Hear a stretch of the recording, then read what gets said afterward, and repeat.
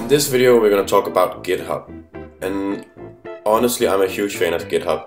It's such a great tool and it's easily one of my favorite online services, and I know a lot of developers that use Bitbucket and are really happy with them, and that's totally fine. In these videos we're going to focus on GitHub because that's what I use, and I don't mind paying for it because it's just really good. And if you're a student, there's the GitHub student package deal where you get a lot of stuff for free, including free private repositories as well. So if you're a student, you should definitely check that out.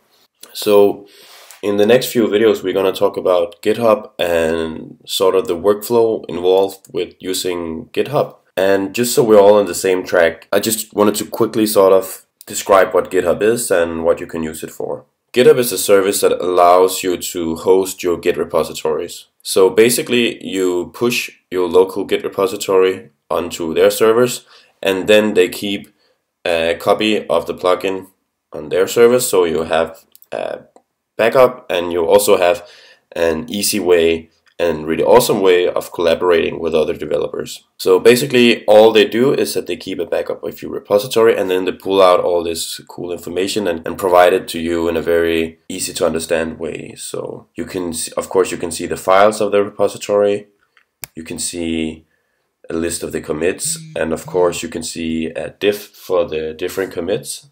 You can also set up a wiki for your Git repository if you're more people working on it, or if it's an open source repository. You can see pull requests, which we're going to talk about in the next video.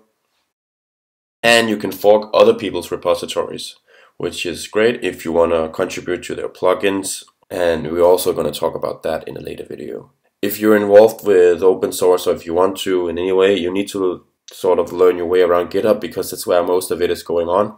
If you want to contribute to something like WordPress Calypso, it's also on GitHub. Even WordPress Core is on GitHub now, and I think you can contribute there even though they still use SVN and Subversion behind the scenes. So in the next video we're going to talk about pull requests, and then in the video after that we're going to talk about the open source workflow. Then there's going to be a third video where I'm just going to show you some of the really cool things you can do on GitHub. So stay tuned for the next few videos about GitHub, and that's all for this video. Thanks for watching.